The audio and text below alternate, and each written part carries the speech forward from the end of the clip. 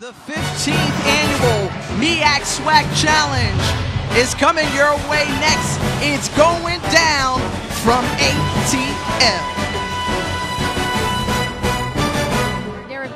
And the transfer from Florida, Jalon Jones. Head coach John Hendrick told us he made this decision based upon disciplinary rules. So Quincy Casey will get the start in the first few snaps again over Derek Ponder and Jalon Jones. As we're now getting our first look at number 4 in blue, Jalon Jones, the transfer, and some pressure coming up front. The elusiveness of Jalon Jones is what John Hendrick really likes about his transfer. And he can do it all. They say when he gets the full package of the offense and what all is at his disposal, he'll be great. But you saw right there the athleticism able to turn nothing into something.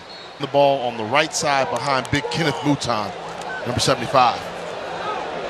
And they bounce it to the outside on the right side, and that's good enough for a first down. So they start off with a couple of runs.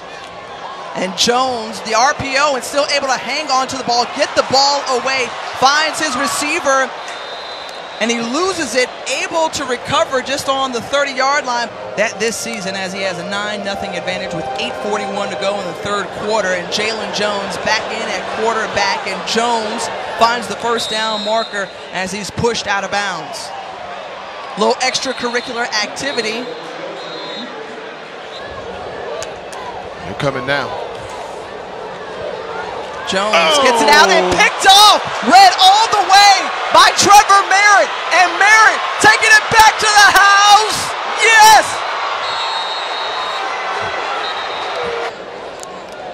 Three wide receivers set.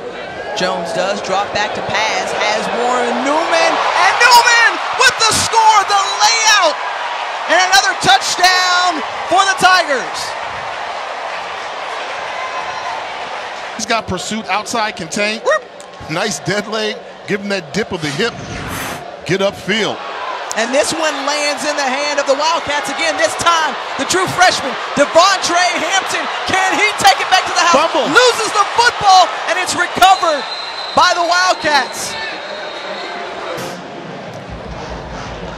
I mean, the tip ball, that ball needs to be caught by Richie, the tight end, but a good job by the freshman with this first career interception. Inside the 20-yard line for the Tigers, and Jones in this offense has some work to do, and he's got a man. It's D.D. Bowie down the sideline. We said he's got some speed, and he's tripped up. Touchdown-saving tackle.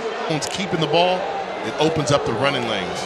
Jones just loses the football, but he also saw Ontario Johnson in his face.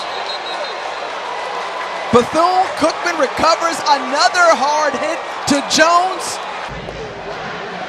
The 6'2", 240-pound linebacker with size and speed and the overall motor to finish the play.